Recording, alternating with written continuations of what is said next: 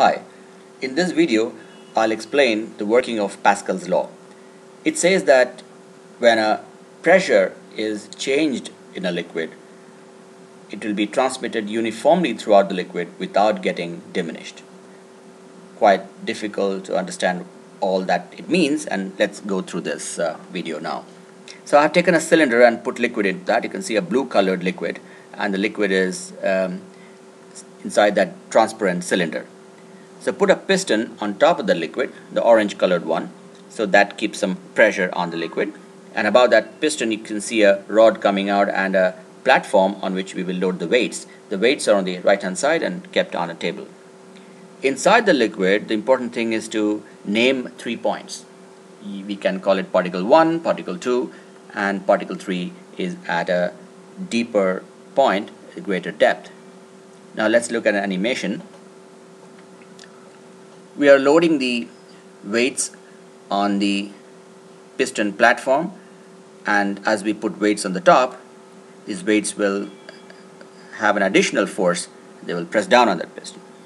You can note here that the piston didn't move at all in the animation, although we loaded a lot of weights. That's because the liquid is assumed to be incompressible in Pascal's law. So since it cannot be compressed, the piston will of course increase the pressure inside the liquid, but the liquid column is not going to get any smaller. So the difference in height between the 0.3 and the 0.2 has not changed. So the points are relatively at a same distribution.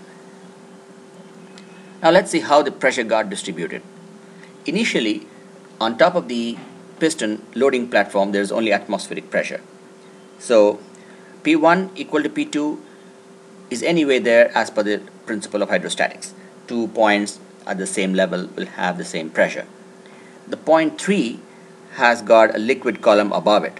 So relative to P1 and P2, the pressure at point 3 will be P2 plus rho hg, where h is the height of the liquid column. Now after we put the loading, the differences did not change. That's what I want to emphasize here. So P3 is still P2 plus rho hg because the liquid column doesn't go away, and that still remains the liquid column between 3 and 1, and that liquid column bears down with its weight on 3. Similarly, P1 is still equal to P2. So the differences between the various points 1, 2 and 3 are still the same as they were before. So what has happened in Pascal's law is that as the pressure is increased, it has distributed it uniformly, and the value of the pressures have all become new values, but the differences remain the same. Let's take a more complicated arrangement with 2 pistons now. So you have a U-tube like a manometer, fill in liquid. The liquid will occupy the same level on both the arms. Put in 2 pistons, one on the left, one on the right, and initially let it be just atmospheric pressure acting on them. So the liquid is acted upon by atmospheric pressure plus some weight of the piston arrangement. So our interest is at 2 points 1 and 2.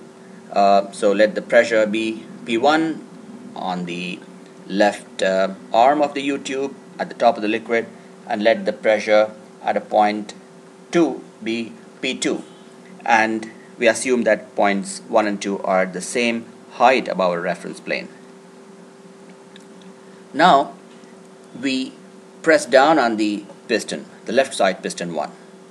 Because the liquid is not compressible, it will push up the piston on the right hand side, and the liquid column height will be retained. So you will get a new set of points 1, which is the top of the liquid,